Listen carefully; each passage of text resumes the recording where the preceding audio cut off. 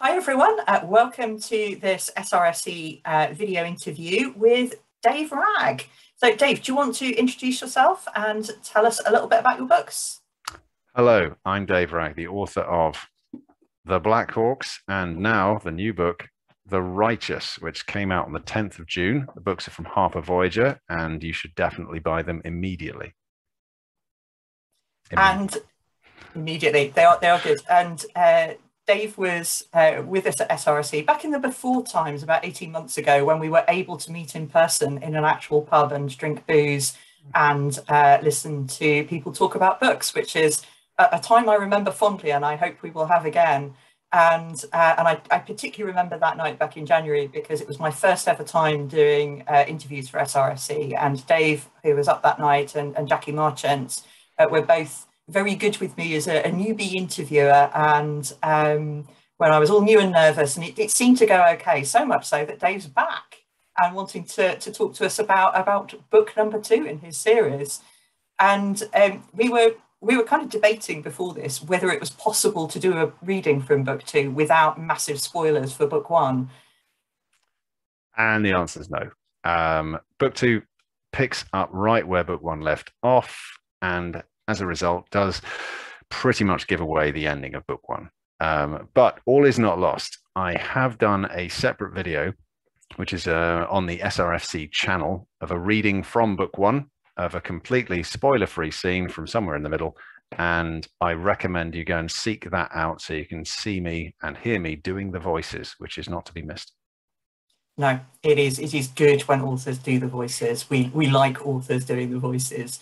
So yeah, do go and check out Dave's video. Go and check out the other videos as well. We've got over 100 awesome author videos. It's a real mix of stuff. There's some interviews, there's some readings, there are unboxings, there are shelfies, there are hats. It's a real interesting mixed bag. There will be something there that you will love, I promise. But Dave, for those of us who, or for people who weren't there back in the before times of 18 months ago in January 2020, or who are coming new to your work, do you want to tell us a little bit about your books? Because we've got a complete series now, don't we? Yes, we have indeed. It is a 2-book series, which my agent has begged me to stop calling a bilogy. He prefers duology. I think that the terms are up for grabs. So the series is called Articles of Faith, which, if you believe me, is an immensely clever title for a number of reasons. However, that's not important right now. They are works of extremely low fantasy based around a group of mercenaries, the titular Black Hawks or Black Hawk Company, and a young man who is essentially their moral conscience. It's his story. He goes from being a callow youth in a slight subversion of the sort of chosen farm boy narrative, in that he is essentially useless in a fight. And his character development is that he is useless at the beginning, useless in the middle, and by the end of the series, he's useless. So what I like to think is consistency over development there. The works are extremely low fantasy. They take place in a sort of secondary world, roughly analogous to 13th century Caucasia, and it's full of swearing. The whole thing. This video, just by the way, may contain some swearing because I think it's quite tricky to talk about the books. In fact, I've got a lovely quote from Lemon later, which is typically lemony and full of swearing. So be warned. Yes. If swearing offends you, this is probably not the video for you. It's ironically what they call adult language, although it tends to be very childish, for which I apologise. Although clearly not that much. So you've got the Black Hawks, your mercenary company. You've got your useless main character. What kicks off the story, and what's the? Tell us a bit about the inciting incident. So book 1 is largely concerned with how our protagonist, Vedran Chell, who is, you can think of him as a sort of a school leaver in age. He has a lot of very firmly held notions, as people in their late teens tend to.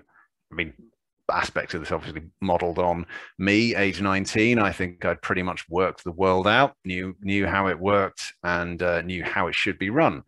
So with that mentality firmly in mind, he is roused from his sort of surly existence where he is essentially a dog's body to his step uncle sent away from home. Various events take place. They happen to him while he is present, and he finds himself keeping the company of the kingdom's youngest prince, who is probably the only person on the continent more pathetic and more self-pitying than he is. So far, I'm making it sound pretty compelling, aren't I? The two of them are then helped out / kidnapped by the group of mercenaries, and they find that obviously the world is not as they understood it. Things are very much more complicated, both on a political level, but also on a sort of personal and moral level. And the rest of the story is their adventures as they attempt to confront what they understand to be the greatest threats. And that half of the story resolves itself in a way that is entirely consistent. Yes, it does. Excellent. We do like consistent story resolution.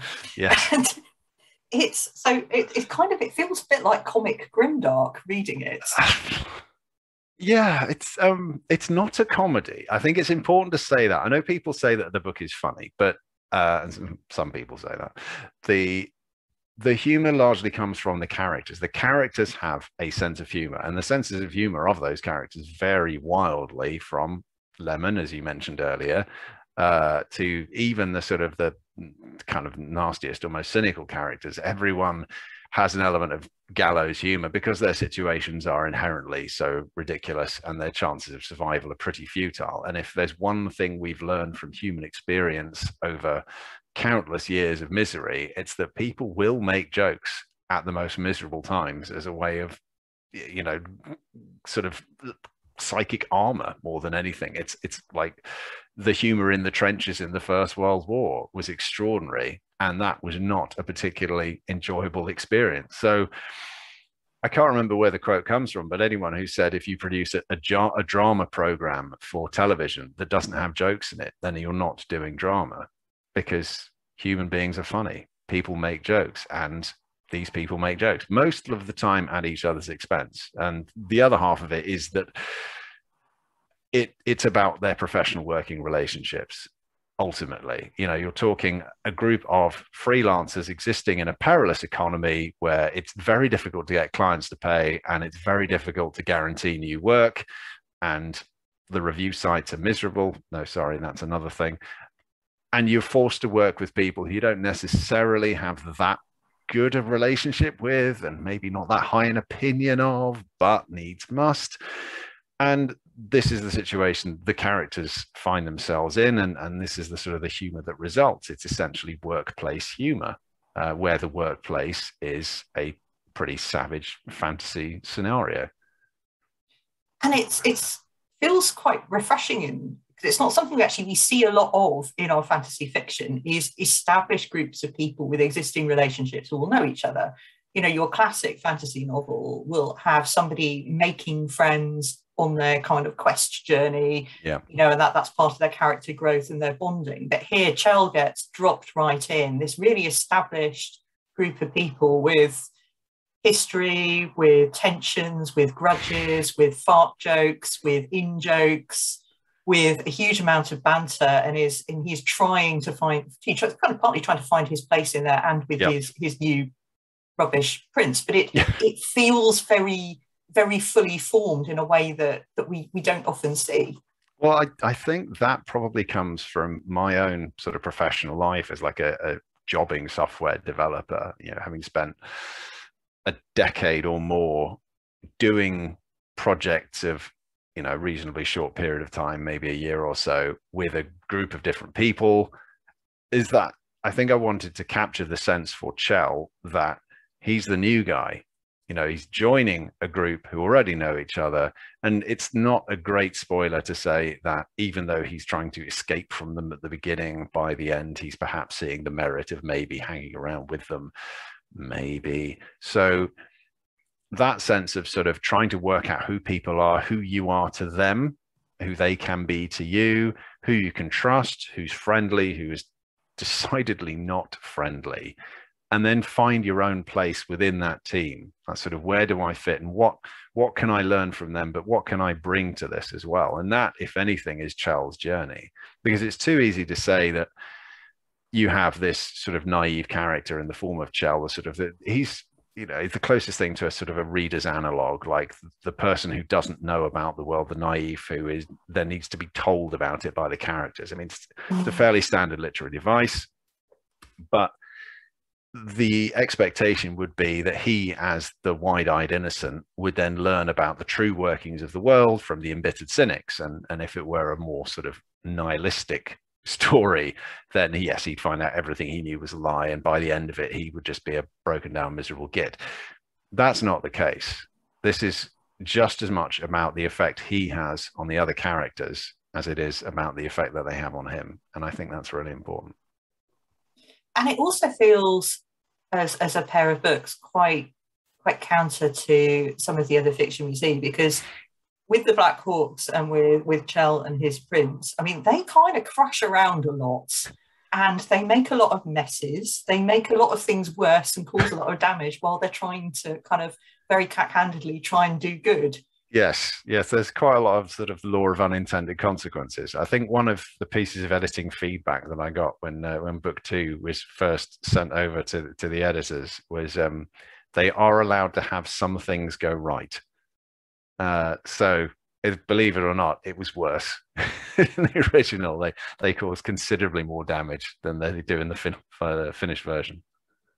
Because a lot of things kind of do hilariously go wrong. There are a lot of those kind of unintended consequences. There are lots of oops, didn't mean for that to happen.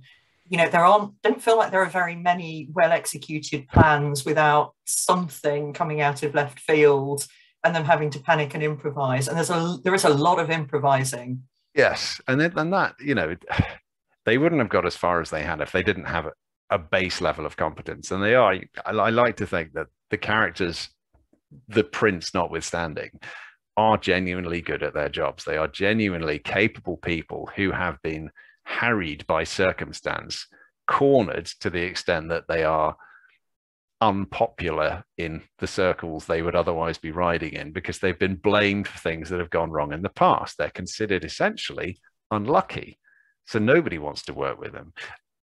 And although it's a relatively minor strain, Chel is Andries. This is, you know, sort of throwaway trivia if you like, but they are considered totemic by certain people. They're supposed to be lucky to have around. So there is an element of, if we keep this kid around, maybe our luck will change, to some of the thinking in there. And you can, I mean, Carrie, you've read to the end of the book, you can argue, did their luck get better or worse?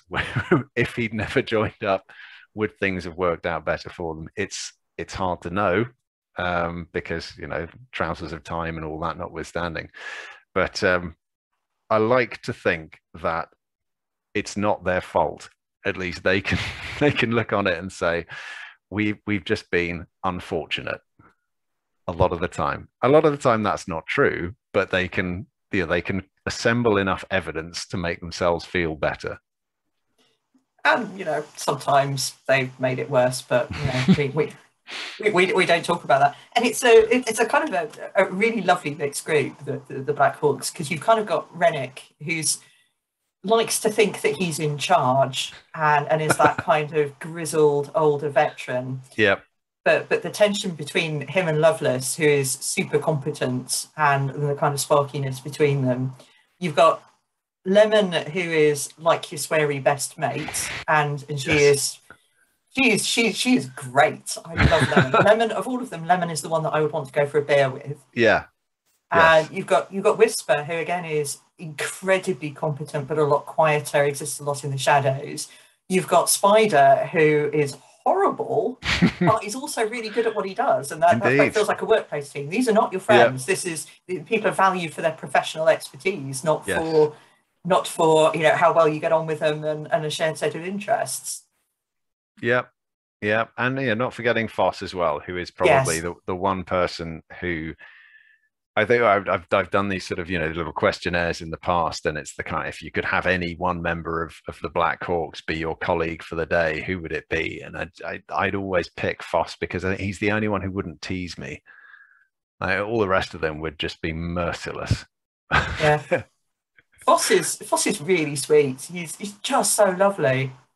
I mean, if considering, like, well, obviously, I know all of their personal histories. I have a giant document of, you know, where they've come from, and even one of those sort of little timeline things of when they met, and none of that's in the book. It's just, you're very much presented sort of in media res in terms of their relationships. They're there. They already know each other. We carry on from there, kind of thing. But they've all been through things, and Foss especially is on that sort of then upward slide of atonement, having more or less come to terms with being part of some awful stuff in the past and things that he's no longer proud of, trying to make peace with that. And that's sort of, you know, one of the things that's keeping him going, which is why you can have somebody who isn't an incredibly sweary, murderous bastard hanging around with a group who pretty much are. Sweary, drunk, murderous bastards, for the most part. Yes. But in terms of the drinking, I mean, that's something that you would think, surely they'd have learned their lesson. You have to cut back on the amount of boozing you do every time the opportunity arises, because inevitably bad things happen. And I believe the prince makes that point to them in one of the scenes they're in. He does, and I have Lemon's reply here because I loved it, and I highlighted it in my Kindle, which is, because we have no idea what tomorrow brings, so we might as well face it with a granny fucker of a hangover. Which is, that's the exact counterpoint, you know, that you have to seek joy. And as someone who has been through parenthood of small children, where there's, you know, obviously children are joy of childbirth, etc. There's not a lot to celebrate when your existence is sort of confined, and, you know, pandemics and all that notwithstanding. What I found was that if I could be drinking during some god-awful kid-based supervision activity, that made it fun. That meant it was fun. It didn't make it fun. It was never going to be fun. But if you're having like a warm can of cheap lager from the supermarket while watching your kid fall off a soft play, that means it's still your time. You're still in control. It's still fun. So there are elements of that in the book. If you're still able to drink and kid yourself, you're enjoying yourself, then you're in control of your life. And even if that makes, you know, sure, we don't know what's coming tomorrow, but it's unlikely to be improved by the hangover. But that's not the point. The point is we're in control of ourselves right now. We have the choice to drink. We choose to drink. We choose to do this because it makes us feel we're in control. The irony being, of course, that they then tend to lose control as a result. And there is a kind of a running joke that in the book that bad things always happen when they've been out on the lam. Yes. Yes, anytime they sit down to dinner with people, it goes terribly, terribly wrong. But that can't always be the case. Inevitably, there will come a time where that doesn't happen, and, you know, they'll just keep plugging their way until it happens. It's it feels like there's kind of two lessons that come out of this book. So the first one is no one is dead until you actually see the body, and the second one is you might as well get drunk, you know, even if it does usually lead to chaos. If the chance is there, always take the drink. Seize it. I mean, those are basically both pieces of advice from Lemon. Yes, she goes to great pains to spell them out. I think her advice in the first book is don't die. And her advice in the second book is make sure other people are truly dead and always be drinking. So I don't know why she's so popular with people.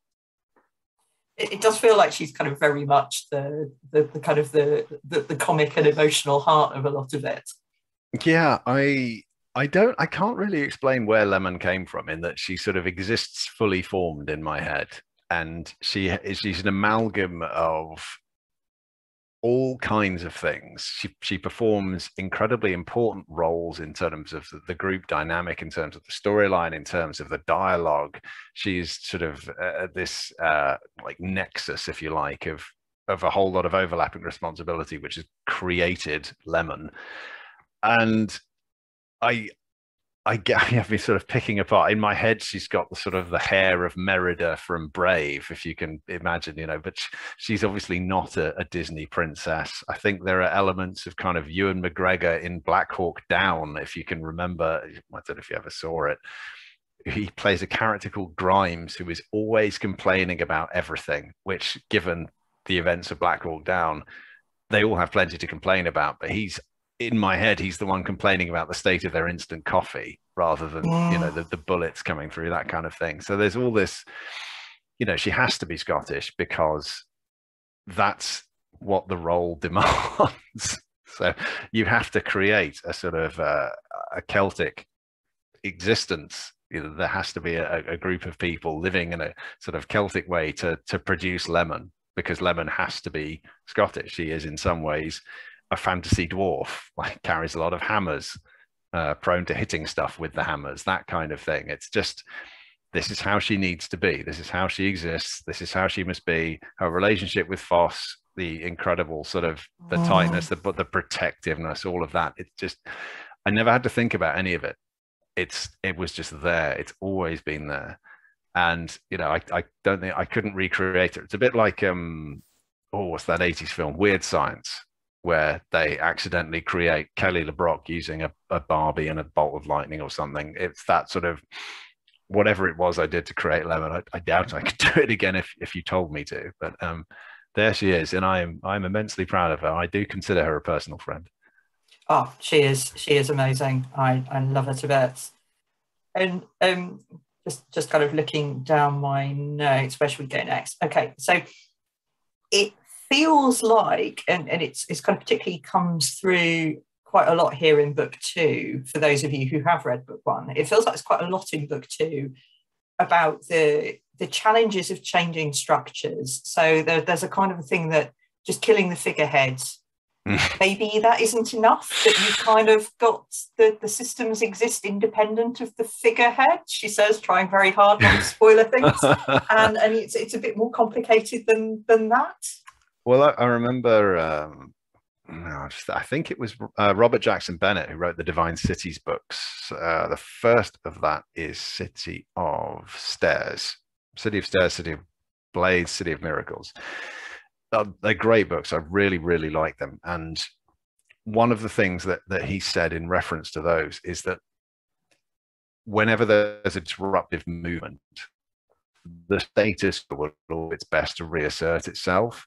And the pointier, these are not his words, these are mine, but basically the pointier an individual movement or figurehead of a movement is in disrupting the status quo, the more likely it is to be squished. So that sort of the convulsions that follow any attempt to change entrenched systems will inevitably lead to decapitations, figuratively, potentially literally. And understanding that it's not just enough to say, I mean, you can point at any number of real world examples at the moment. This institution has a number of issues about it. For example, is institutionally corrupt, to just pick a phrase at random. Let's change the person in charge. The problem is now solved. Is it? Even if that person has the best will in the world. And, you don't need to look very far for any number of public sector examples, any number of private sector examples. There's a culture, there are power structures, there are any number of people who have, because these places, they are made up of people. Organizations are made of people, which is something that gets, I think, forgotten by the kind of people who plan, what do they call it, right sizing and that sort of thing. Like, oh, we've worked out if we get rid of all the employees, we'll save loads of money. Hooray, let's do that. Organizations are made of people. And when an organization has a certain way of doing things, a culture, for want of a better term for it, you have to invest a huge amount of leverage to change it. And that leverage can take many forms, but we're talking fantasy stories, so mostly swords. Although in this case, because it's sort of mid-13th century, there aren't actually that many swords. I don't know if you spotted that, but largely it's spears, axes, things that don't require a huge amount of worked steel because it's quite hard to come by. Anyone with a sword is someone worth paying attention to, unless it's a crap sword, in which case probably not.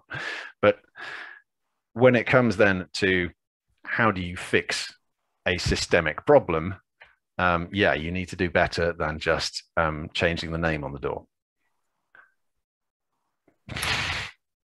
And the other thing that I kind of spotted in book 2 is that it feels like there's a lot in here about parents, and particularly the Black Hawks and you know, Chell and Prince Tarful. It feels like there's a lot of revelations about little bits about people's origins and parents, and a lot of kind of questioning people's, particularly Tarful and Chell, kind of questioning their received worldview about where they've come from and their values and stuff like that.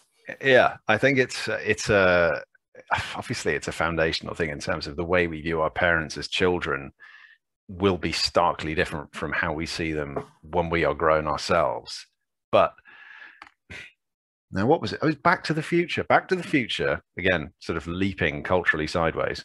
Back to the Future came from one of the screenwriters, I think Bob Gale, seeing a picture of his mum or dad when they were a teenager and having the thought, like, would I have been friends with you? And the whole thing stemmed from there. The notion, you know, go back in time, meeting your parents when they're the same age as you are now and seeing it. Would I have been friends with them or not? Blah, blah, blah. Everything came from that. And the closest thing I had to that experience was some friends of my parents growing up who were adults. You know, there's a gulf between us. They were grown-ups. They were ineffable, unassailable, blah, blah, blah. I could only really exist to them as a sort of tiny sort of orbiting satellite, these people, you know, but incomprehensible to me. And then I didn't see them for, God knows, 15 years or something, went away, grew up, went to university, moved to London, became an adult in my own right. And then in my 20s, my dad was going, this is going to sound terribly privileged, but that's my existence. My dad was going on a skiing holiday with a friend of his who broke his knee or something awful. And suddenly there was a gap. And he said, would you like to go skiing with me? And I have not been skiing. Well, I've been skiing like 3 times in the last 20 years. You don't, yeah.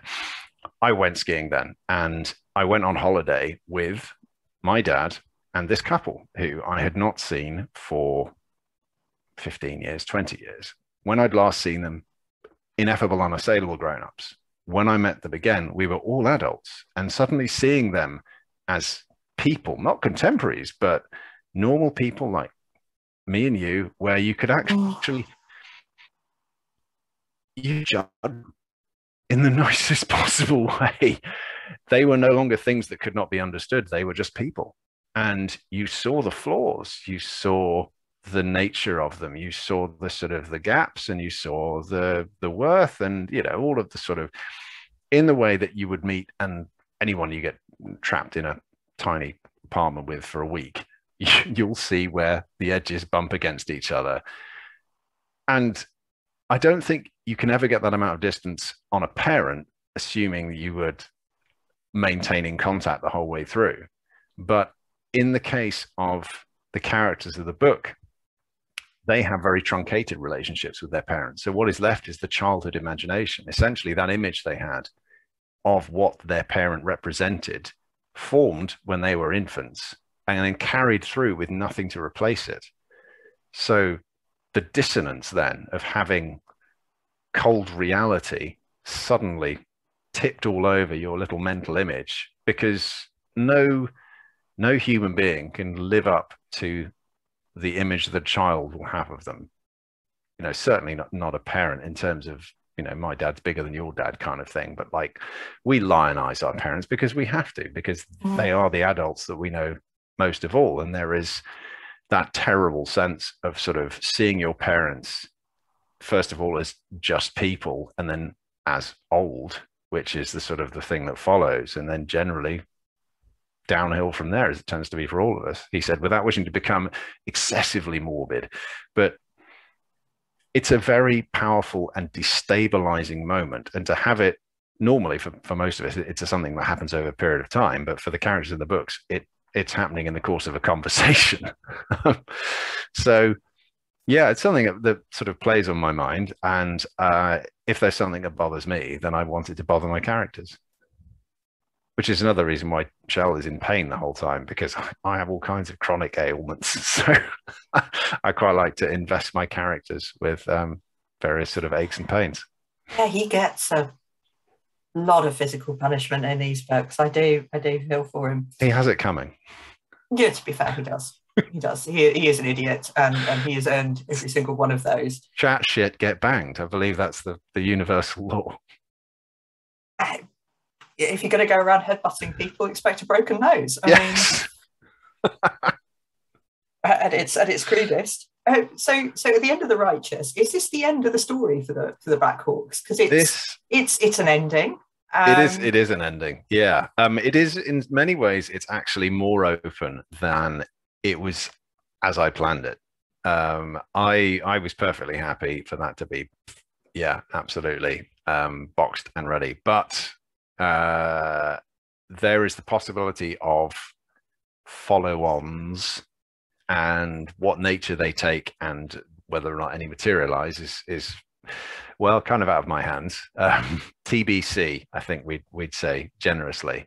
But I know what happens next. I know what happens over the sort of the short term and over the longer term. So, if there's tremendous interest, then obviously I can tell you. Go buy Dave's book so we can find out what happens next. That's the subliminal message there. Yeah, but in terms of, I don't want to give people the sense that this is an unfinished series. This is one story told in two parts. Admittedly, the second part's a little fatter than the other, but it's the story of Chell meeting the prince, meeting the Black Hawks, and the journey they go on together.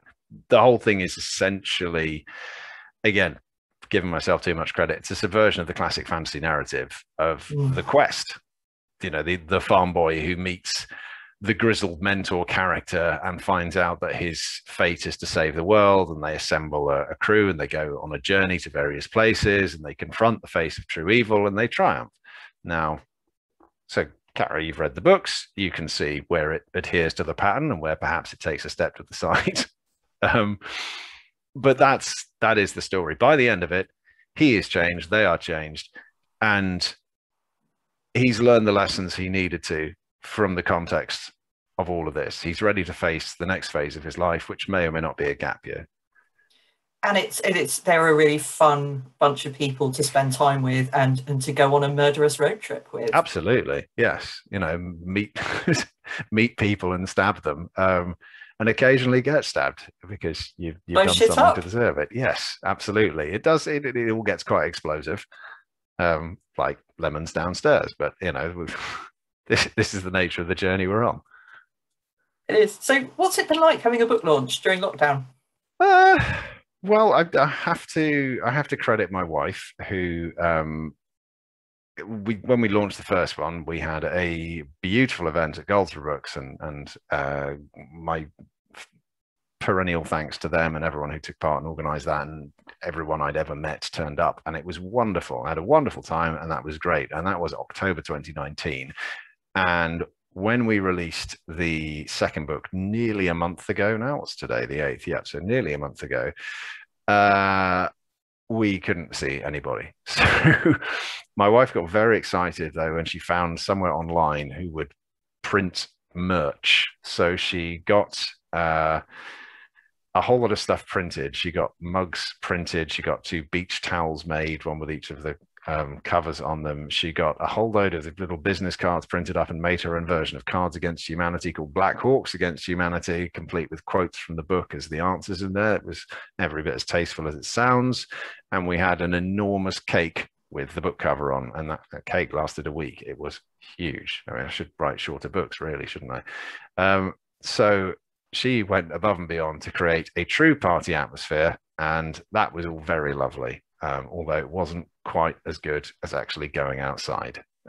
So, maybe next time, we will see. In terms of the press, again, I have to thank all of the book bloggers and reviewers and everything who fell over themselves to help, because it's quite difficult to get people excited about a second book. But yeah, they were, the Fantasy Hive, Fantasy Inn, Track of Words. My God, I've got a big list somewhere. All of these guys really pushed the boat out and got some press going in the weeks up. So we did get a bit of interest, and people have been reading the book, which is nice. Please read the book. Actually, you don't have to read the book. Buy the book. Don't have to read it. Buy the book, put it on a shelf, keep looking at it and go, oh, I must. Yeah. I can recommend that approach with many books I own. Looking at the size of my TBR pile, buying books and reading books are definitely different hobbies. If I were a dragon, you know, that's what I would hoard. Forget gold, it will be books. I'm kind of making a good start. Although, you know, I'd always said that my to be read pile was kind of like my planning for the apocalypse. And when that finally happened, you know, I would be there and would be sorted, and I could just kind of lock my door and stay inside and read books. And lo and behold, that turned out, although mysteriously, that turned out to be a plan, except I wasn't expecting that I would lose a lot of reading mojo because of the apocalypse. But hey, yes, it's frustrating now. When you spend your time saying things like, I just need to be locked in my house for a year with nowhere to go and nothing to do, and I'll finally get well. I still feel cheated that I haven't had 6 weeks on full pay to watch Netflix like my brother did. And like, it's just so unfair. It's just really unfair. How dare people expect me to work through all of this? It's outrageous. Yeah. So what is next for you then? What's coming up? You've got a completed book series? Unfortunately, yes. I mean, the answer is many different possibilities, none of which I can talk about yet. It is the sort of the nature of publishing to be kind of cryptic and evasive, but because I can't confirm anything yet. So I can tell you that there are multiple books that either will exist, do exist, or in a state of partial existence, and any number of them could be advanced, or zero, in which case I will become a shoe salesman. I won't. Okay. You are in that kind of little Schrodinger's book publishing limbo land at the moment. I have Schrodinger's follow-up novel. It is many possibilities, but currently nothing that can be confirmed publicly. Well, fingers crossed for some news, and as and when we are allowed to actually meet other human beings in person, indoors, in groups of more than 6, who knows? We might be able to go back to the pub. We might be able to be back in the basement of the Star of Kings, and seeing other human beings and talking about books and drinking beer. That would be amazing. Yes, I mean, it seems almost too much to hope for yet now, but I believe it will come again. I don't know how I will cope when I'm allowed out again. It could go either one of two ways. I could either kind of go a little bit mad, or I will just freeze because I've forgotten how it works and I don't know how to talk to people. Other people. Well, I mean, just ask yourself, what would Lemon do? And then possibly don't do that. But no. Maybe something a little lower down the scale. What would Foss do? That's a better question. Sit quietly in the corner and then gently fall asleep. That is a life lesson for all of us, quite possibly. Oh yeah, that's a good thing. What would they all do? What would Rennick do? Probably charge to the bar, make a big show of how he knows how to get served first, and then become increasingly furious when he is not served by the second or third, and then eventually start a fight with the person who he believes cut in front of him. That seems fair. And Whisper would have just melted away. Whisper would have gone in, got drinks, and reappeared again. Lovelace would have made the point of simply sliding in front of Rennick, getting served immediately, not buying him a drink, getting one for everybody else, and then going straight back. And Spider would have brought his own, or nicked it. Spider would probably have taken a tray of drinks off somebody else and then threatened them when they made an issue. What a wonderful bunch of people. Wouldn't you like to know more about them? If you want to know more about them, buy Dave's books. They really are brilliant fun. If you like Joe Abercrombie, if you like Nick Eames and that kind of style of writing, as you heard, they're really interesting. They are fun people to spend time with, but really interesting in the way that they play with genre conventions. So what we will do is we will wrap up there. As you might have inferred, no firm plans yet for us to be able to meet back in person. But watch this space. As soon as there is something that we can tell you, we will. In the meantime, there are over 100 videos on our YouTube channel. Go and check them out. There are some fantastic interviews that Magnus has done. There are some interviews that I've done. I won't call them fantastic, but there are interviews I've done. There's all sorts of interesting stuff on there. And as always, the person who behind the scenes makes all this stuff happen is Phil, who does an absolute blinder of a job in organising all of this, so people like me can stand up and make a tit of myself on stage and talk about books with authors, which obviously I love. So do come and check out our videos. Fingers crossed, at some point soon we will be able to go and have a beer in person, and hopefully it will not go as badly wrong as it does for the Black Hawks when they go out and get absolutely wankered. So thank you, everybody. Hopefully we'll get to see you soon. And thank you, Dave. It's been fantastic talking to you. Thank you for having me. Likewise. Goodbye, everybody. Bye.